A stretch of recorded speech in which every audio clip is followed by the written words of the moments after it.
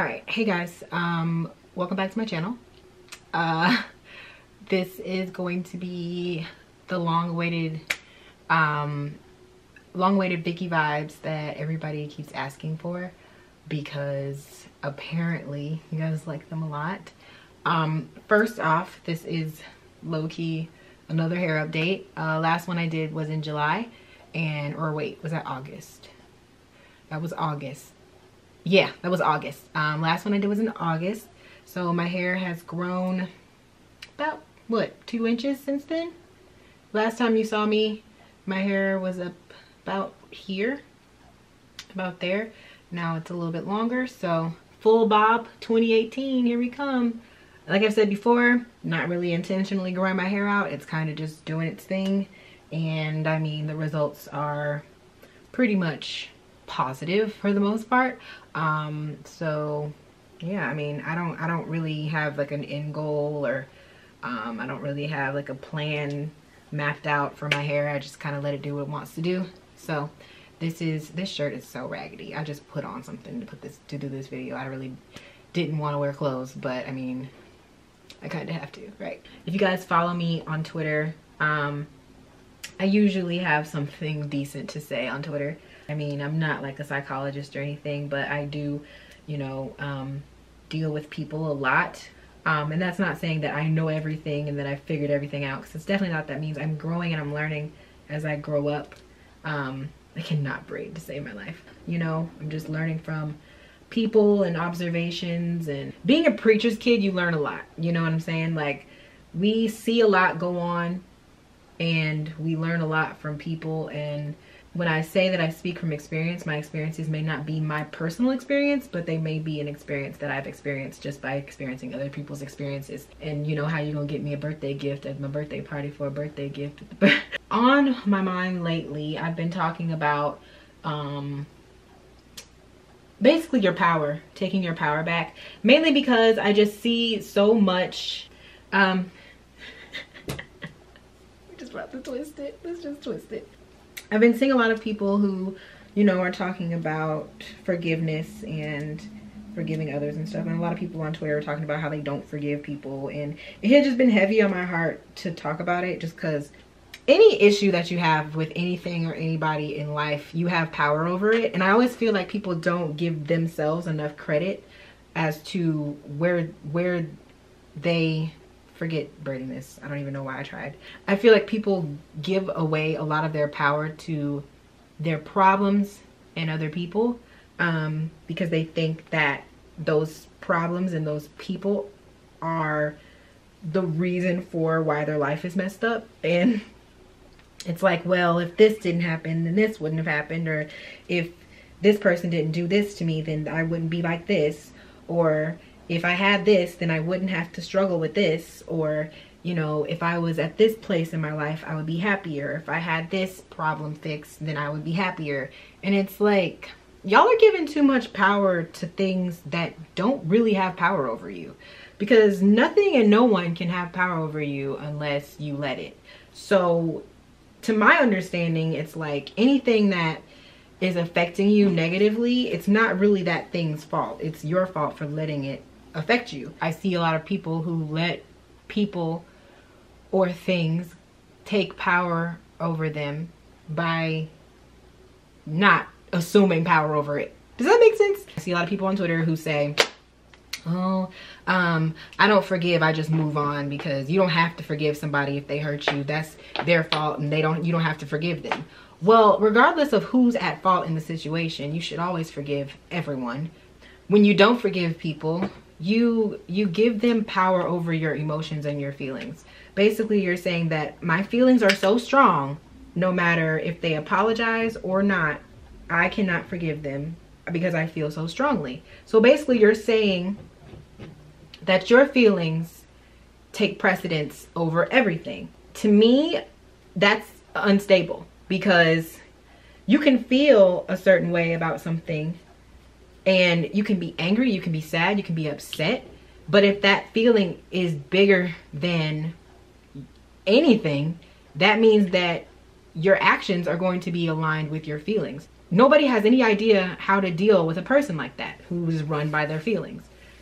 You know what I'm saying? And that's why I feel like we have so many people who have horrible relationship skills, horrible communication skills, horrible just people skills, because they allow their feelings to determine how they're going to treat people. And your feelings are like the most unstable thing about you. Like, your emotions are the most unstable thing about you. They're like the most unreliable, just always changing, unpredictable. Your feelings are not your friend. Like, you think they're your friend, but they're really not, because your feelings will have you thinking some crazy messed up stuff. Like, on the one hand, your feelings do matter because they affect your mood and how productive you are, but at the same time, you can't be run by your feelings. Then you'd never get anything done. You'd never have a healthy relationship.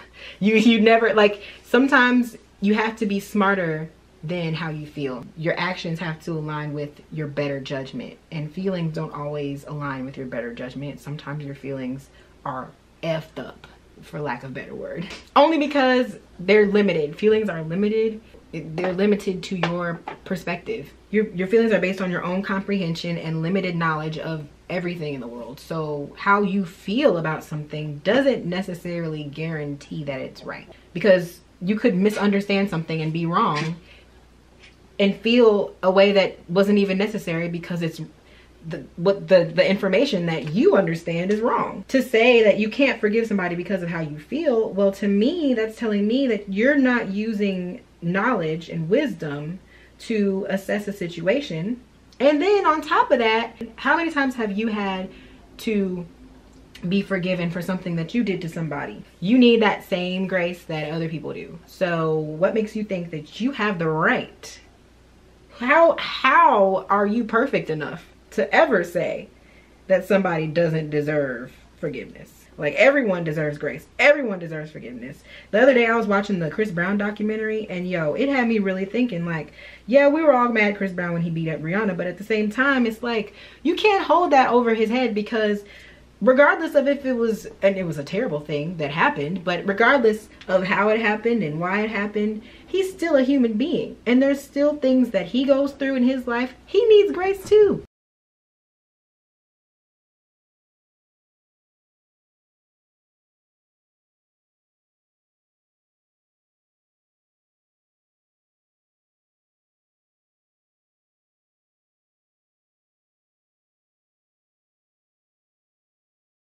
Everybody needs that grace to say, okay, yeah, that was messed up, but if they learn from their mistakes and they grow into a better person, who's to say that they don't deserve that? And that's why I'm like, y'all can't just sit up here and say, well, I don't forgive because, I mean, if they did something wrong to me, then they don't deserve to be forgiven. That's not fair. You know, when you forgive somebody, you're saying, this is not going to run me. This situation is done with. It's donezo. It's over. And I'm not going to be emotionally affected and mentally affected by this situation anymore, because I'm letting go of it. You cannot let go of something without forgiving. You're allowing that type of situation to forever have power over you when you don't forgive somebody for it. It will always be able to affect you and make you mad. And forgiveness is the first step. It's not the only step. It's the first step to healing from something. These steps are steps that you take because you want to take them. And to me, it's like people allow themselves to be so wrapped up in how they feel that they don't heal from things, because they're not taking power or assuming power over the things that are causing them pain. Like, you know, I've dealt with stress and anxiety and depression before. I've talked about that. You know, I've never really gone into grave detail about it online, because I don't feel like it's necessary for me to detail. The truth is not in the details. The first time I ever had anxious or fearful thoughts or depressed thoughts, it wasn't that I had the thought that was the bad thing. The bad thing was that I allowed myself to keep having those thoughts because I didn't change. Instead of saying, this thing is not going to have power over me, all I have to do is put myself in a position to succeed, and then I don't have to be fearful of anything. We only do what we know how to do and what we learn from other people. So a lot of our behaviors are learned, and they're like defense mechanisms. But at the same time, once you know the truth about something, you have to like change and fix it and do better and not allow the same thing to affect you the same way the next time. That's what growth and maturity is. I'm using the Nars Sheer Glow foundation, y'all. This foundation is bomb. This is Macao though, and Macao is like a whole like shade darker than me. But I just love the way Macao looks on me as opposed to using Cadiz or Tahoe, because Tahoe and Cadiz are not my color. There's nothing in between Tahoe and Macao, so I have to use Macao and mix it with something else. I don't have Tahoe in this foundation, but I'm definitely gonna go get it and just mix the two. But yeah, so like every anxious and depressed thought I've ever had is my fault, and I have to take ownership for that and take ownership for the role that my own mind plays in this situation. So like however I feel it has to do with me. There's a catalyst and then there's an effect. How you let it affect you doesn't depend on the catalyst. It depends on you. Like I'm an overthinker, so because I overthink everything, I don't change my situation. If I don't change my situation to where I get a better outcome, then I'm the one who's losing. It's my fault. So I can't say, well, my job stresses me out, and so therefore, because I'm so stressed out, I'm depressed.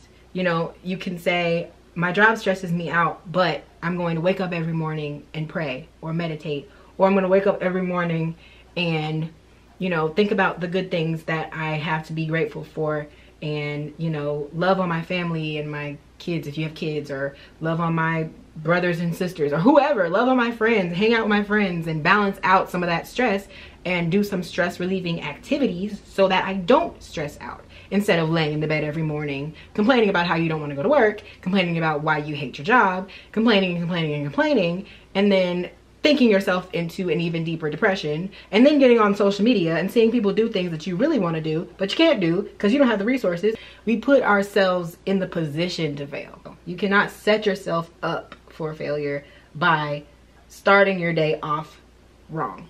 If you're not waking up every morning and focusing on positive things, doing things that motivate you, doing things that make you feel better, eating better, drinking water, minding your business, exercising, whatever it is that you have to do to keep yourself in good health physically, mentally, and spiritually and emotionally, then you're the one who's messing up. And that's why I say, like, you have to take your power back, because you can't win unless you want to win, and you can't win unless you set yourself up to win by changing your perspective, changing your mindset, and doing the necessary things that you need to do, that you know you need to do, to make your world a better place. And then guess what? When your world's a better place, then everybody around you can feel that, and then you can make the world a better place by being an example. And that's really what it's all about, right?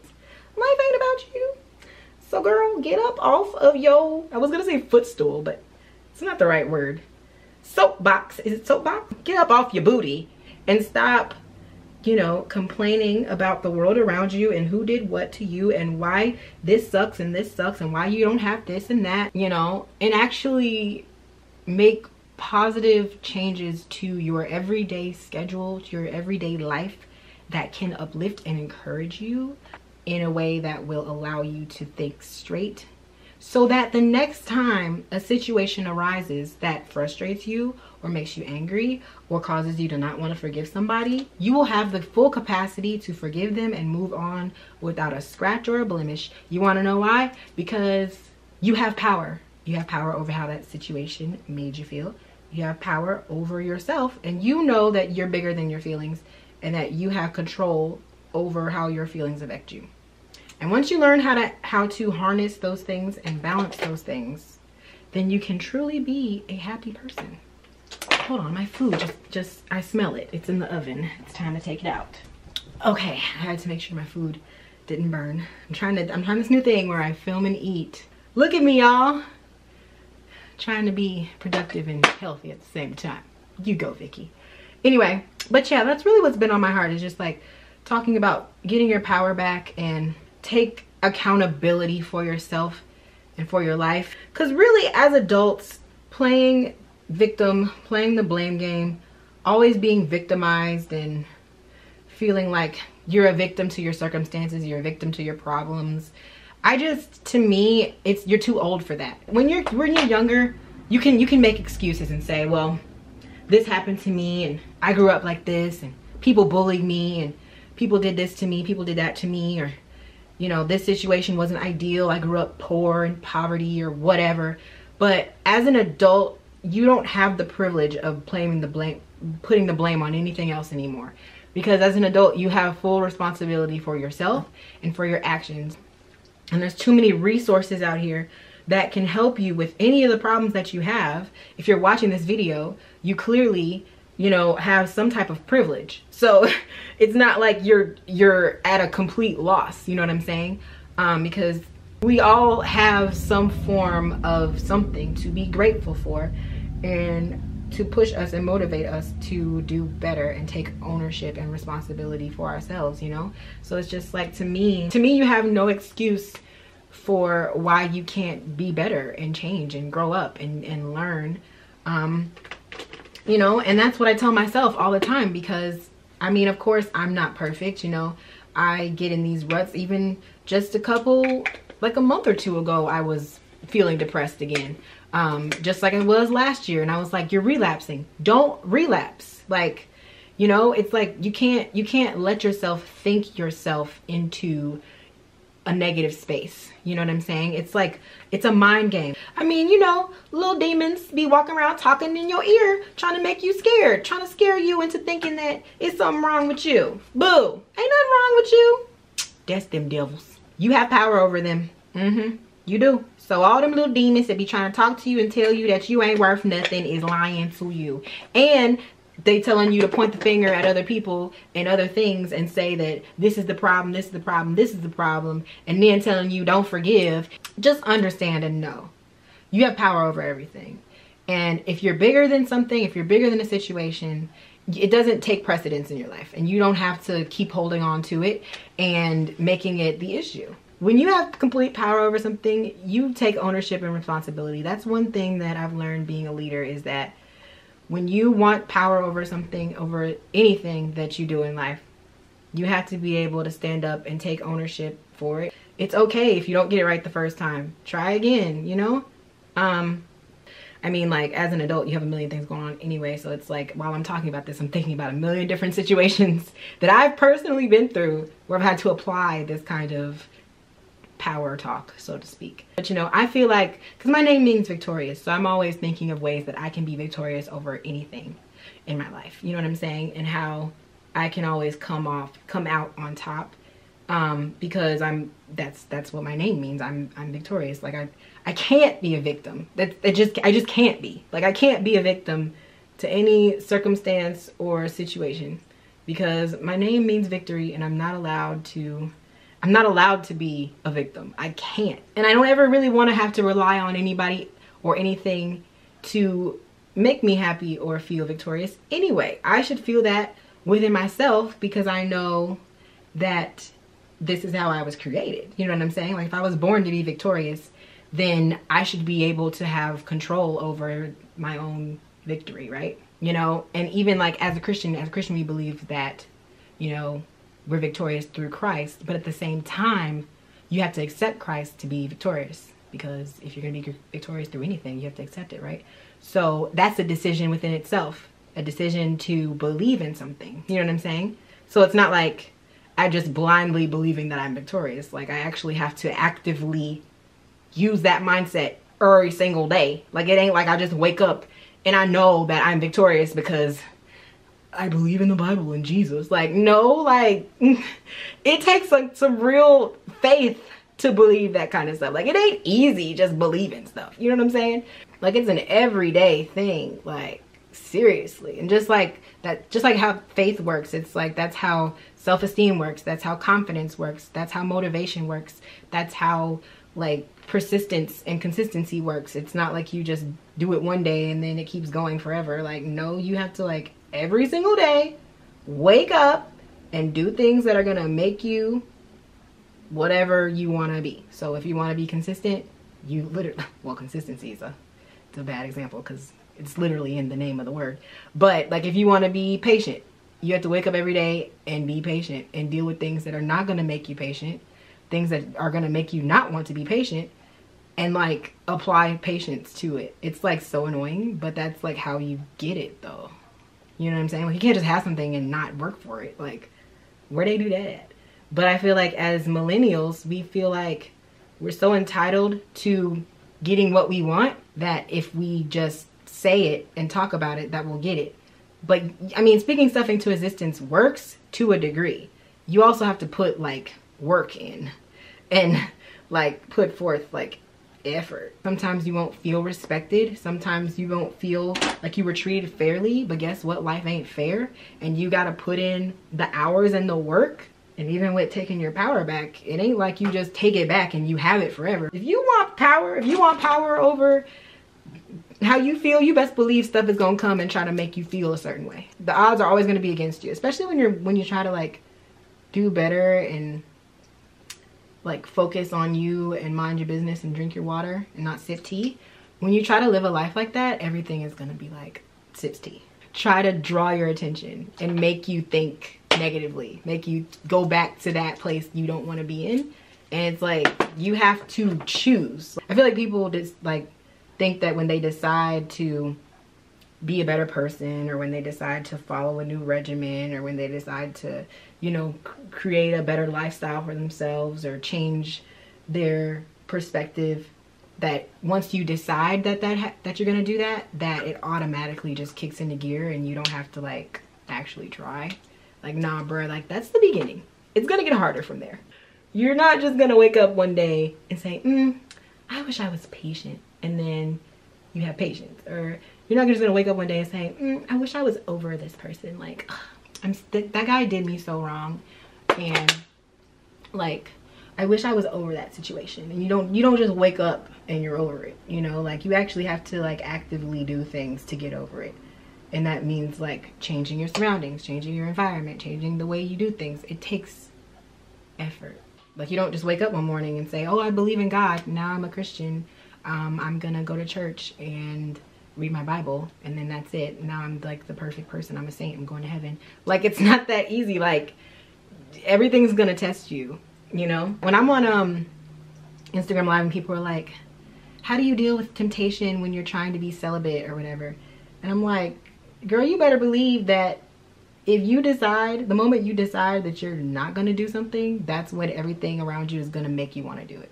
So you have to like put forth real effort to actually say, I'm not gonna do it. And it ain't nothing and nobody that can make that happen. Like, you actually have to consciously make a decision every single day, and it's gonna suck. I feel like once we hit adulthood, like once you leave like childhood and you get into adulthood, it seems like things should have been easier, but it's like not. Like, you actually have to like every day make decisions that are hard, but at the same time very necessary. Because if you want to be a good person and you want to have a healthy life, you have to make these hard decisions, you know? But your ability to make them and assume power and seem powerful is what makes you a leader, and that's how you are an example for other people, and you help other people do the same thing. And that's how, my friends, we make the world a better place. The other day when I was tweeting about it, I was just tweeting from my feelings, you know? And then like this Sunday, my mother-in-law was preaching about forgiveness and taking power in that situation, and not lingering. She's talking about lingering and not allowing yourself to get trapped in situations and how you feel about situations or whatever, not allowing yourself to get trapped in moments and living in the past. And then Cameron showed me a post from his Facebook that he posted 5 years ago. It was talking about the exact same thing. And then I was having a conversation with Taylor on the phone about the exact same thing, and with Gabby about the exact same thing. So it's like I've been talking about this and hearing about this and reading about this and studying this for like days on end. So like now my brain is like fully filled with take your power back, take it back. You have to be like He-Man. I have the power. I'm so serious. Like, I'm joking, but I'm serious. Like, I really want you guys to understand how much freaking power you have. And you give something power by talking about it and bringing it up and talking about it over and over and over again. That's how you give something power, right? So in order to take it back, you just stop giving it power. Stop talking about it, stop complaining about it, stop drawing attention to it. And I know that's hard because when you're depressed, like, you can't think about anything else but how depressed you are.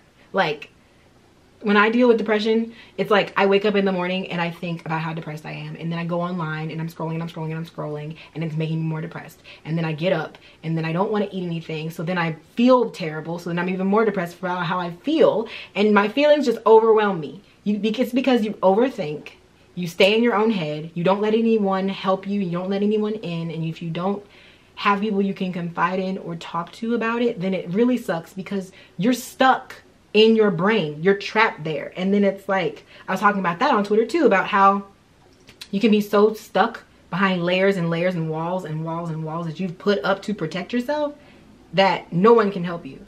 You're just a Destructicon. Like, everything you do, you're going to sabotage it because you're never going to be satisfied, because nothing and no one can make you satisfied because you're stuck in your brain with your own thoughts. All you have to do is pull yourself out of the sunken place and tell yourself, no, this is not gonna depress me. Like, I'm gonna have power over this because I'm bigger than this. I have more power than this. I have more influence over this situation than it has over me. Earlier this year, I was depressed about not feeling good enough because it's just not in me to do certain things and be a certain way. And because I don't want to be a certain way and do certain things a certain way to be a certain way and appear to be a certain way to other people, because I hate feeling like I have to perform, you know? I hate the pressure of feeling like I have to do something to appease people, because I don't like pleasing people. But because my YouTube is my job, this is like, my whole job is to please y'all, because if I don't please y'all, then I don't get likes, I don't get comments, I don't get views, I don't get sponsorships, I don't get money, I don't get anything. I don't get any satisfaction out of this unless I please y'all, right? But at the same time, I hate having to answer to people about what I like to do and me and who I am as a person. I have to be a certain way in order to succeed in this industry, but I don't want to be like that. So it's like a battle, and I'm always like trying to figure out how I can still be myself and still, you know, succeed. And so then I'm looking at other people getting online every morning, stressed about what I'm gonna do next. So I get online to get inspiration, but instead of getting inspired, I'm getting upset. You know, so I'm like beating myself up basically. And instead of staying there in that place, depressed, I decided, no, I'm not gonna let this depress me. You wanna know why? Because being successful does not rely on what people think about me. Being successful relies on how I think about myself and my own perception of what is successful. So I was like, shut up, Vicky, get out of your underwear, put on some clothes, and do the work. And I kept saying that over and over again. I'm not gonna let this have power over me. I'm gonna have power over this. And here we are. I feel much better because I've been minding my business, taking care of myself, and doing what I know I can do. Nobody else, it wasn't the people that I was looking at that were making me feel that way. It was me. So I had to take ownership for that.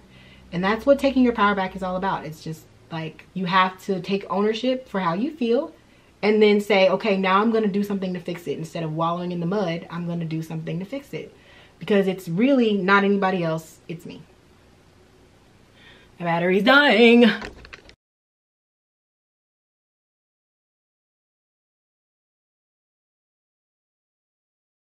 Thank you guys for watching. If you guys have any questions, please let me know. But other than that, I will see you guys in my next video. Let me go.